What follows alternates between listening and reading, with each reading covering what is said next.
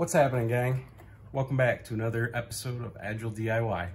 I'm your host, the Agile DIY guy. Today, we're working on a oil change for a 2010 Ford Explorer Eddie Bauer. Let's get to it.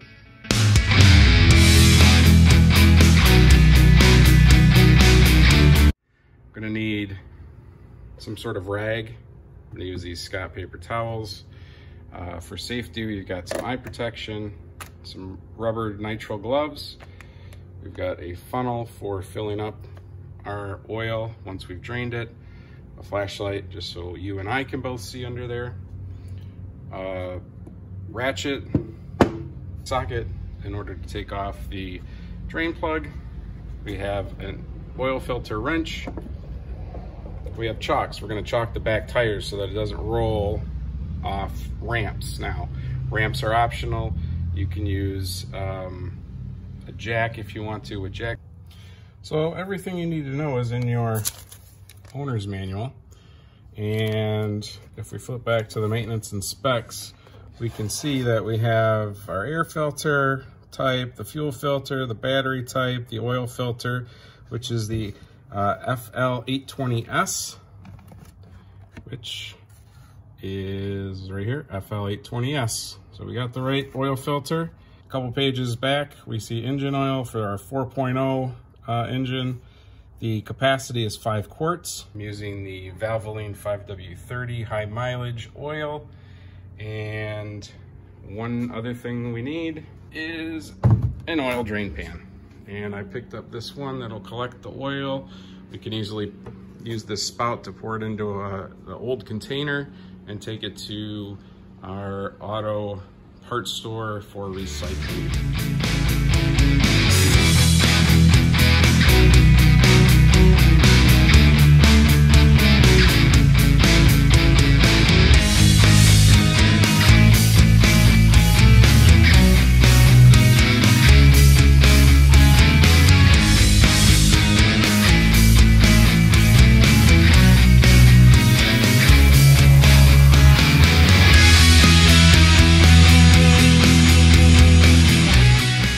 As you can see, the couple lights that are on in this vehicle, low tire pressure and oil change needed. So it's always a good idea when you change your oil to go ahead and make sure that you've got, topped off on fluids, your tire pressure is good, your air filter is good.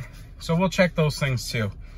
What you'll also want to do is, now that I've got it up on ramps, you want to make sure that your emergency brake is set also.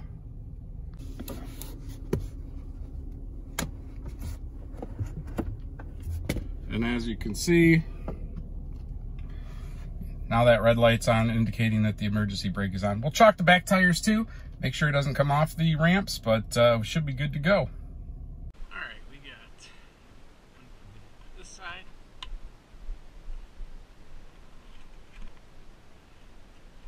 Give it a little push. Make sure it's not going to fall off those stands.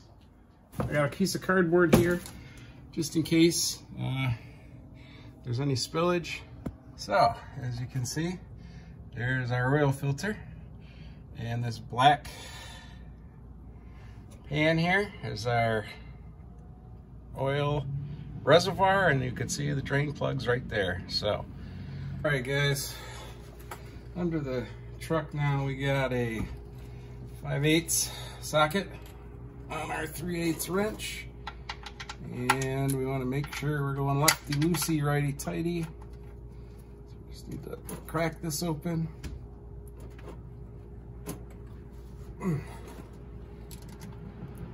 That's on there pretty tight.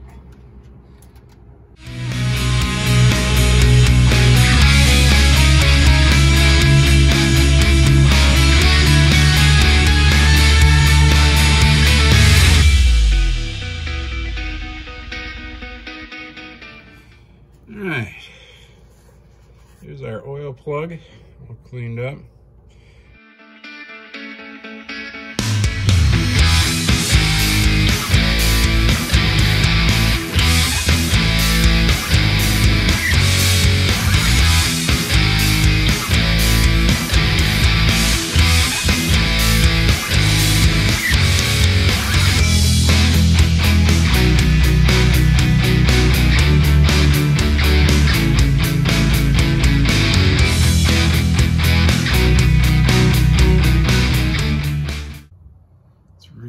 see, guys.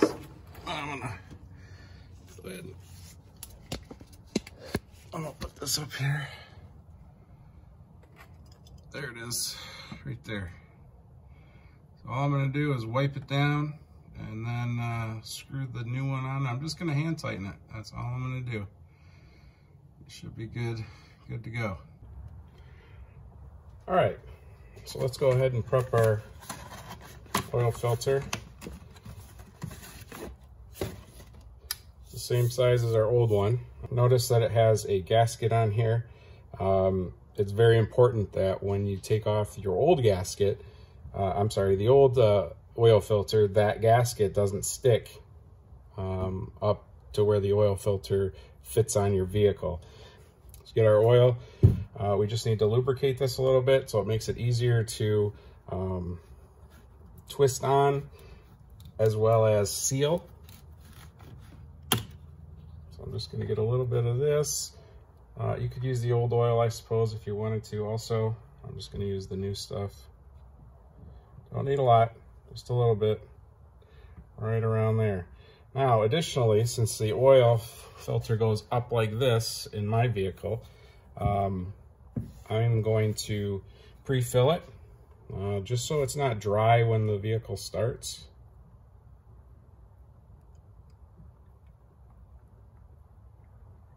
You don't need a ton. It'll go down as it soaks into that filter. And that's really all you need, just to sort of prime it.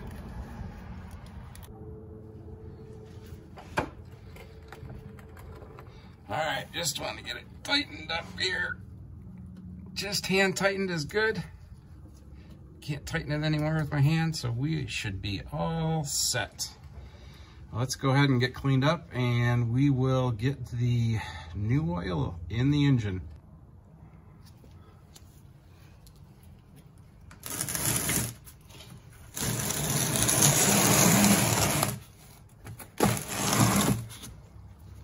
So there's our oil fill over there. Yellow thing down there is our dipstick, so we'll check it with that. We know it takes at least 5 quarts. So we're gonna do that, pull it off the ramps, and then go ahead and check it. And if we need to adjust it, we will put more in.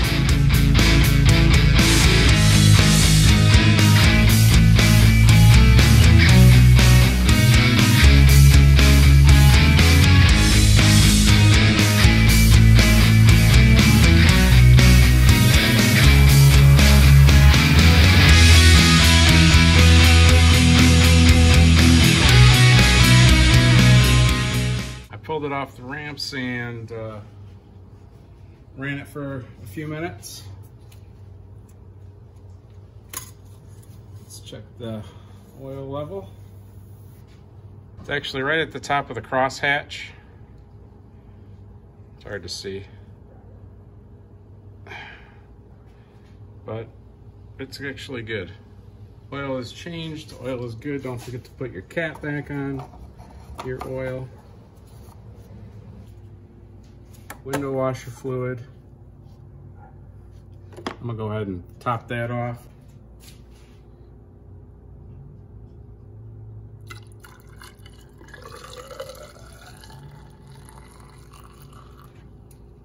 It's pretty good, it's pretty full. You know, it's window washer fluid because it's got this picture on it. It's like a windshield with water squirting on it.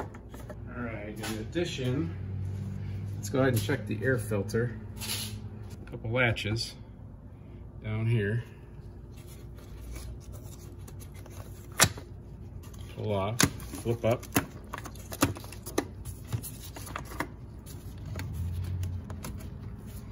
I just changed the oil filter a couple months ago.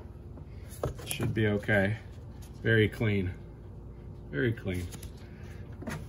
Car doesn't get driven a ton. This is your power steering fluid. That looks good. You can see the line here. It's just under the max, so we should be okay on that. Brake fluid is here.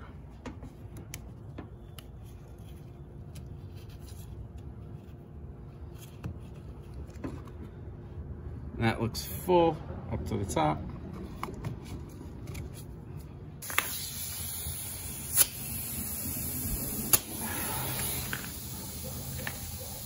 We'll do 35 on this.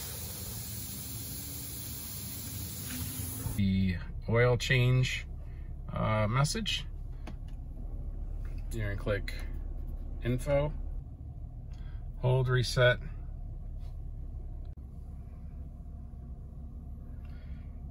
And after driving a bit, you can see that the low tire pressure warning light has gone away, and we are all green. Good to go.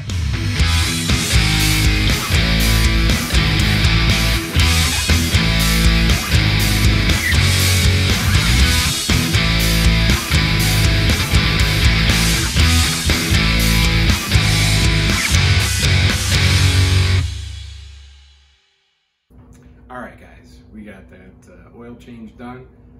Car's good to go. Maintenance is done. So I hope you enjoyed the video. If you have any comments, questions, anything that you saw me do that I could do better, we're all here to help each other out. So leave a comment, like this video, and subscribe to my channel. So we'll see you at the next video. Catch you on the flippity.